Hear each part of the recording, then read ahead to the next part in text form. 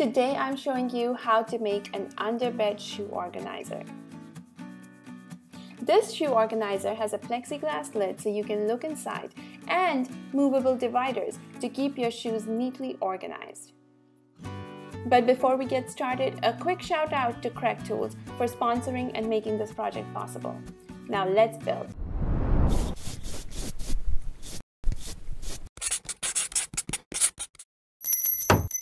So I started out by cutting my boards to size. You can find all the measurement information in building plans linked in the description below. Then I made pocket holes using a Craig jig all around the plywood and on 2 of the side pieces. Now it's time to build the box.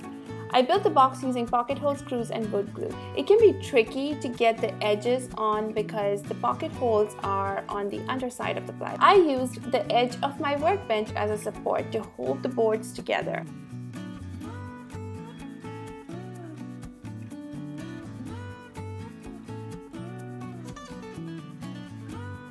Once the opposite sides were attached, the other 2 sides were very easy to put together. Next, I built the top lid frame using 1x4 boards. These are held together using pocket hole screws and wood glue. That's it! Our box and lid are ready.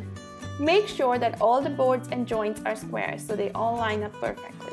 Next, I cut the plexiglass to size. Now you can also route grooves to inset the plexiglass into the lid frame, but I wanted to keep this build simple and easy using basic tools. To attach the plexiglass, I added masking tape to locations where I wanted to attach, and I drilled pilot holes. You have to be very careful for this step and drill slowly until you hit the wood.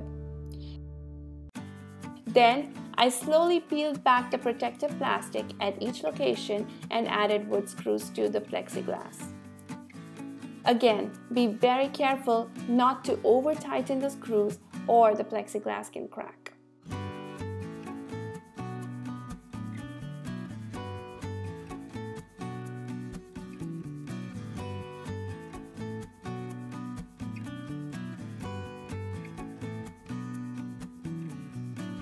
That's it, the lid is ready. Now, for the movable dividers.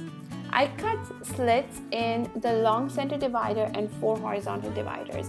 I have detailed drawings and exact dimensions of these slits in the plans linked in the description.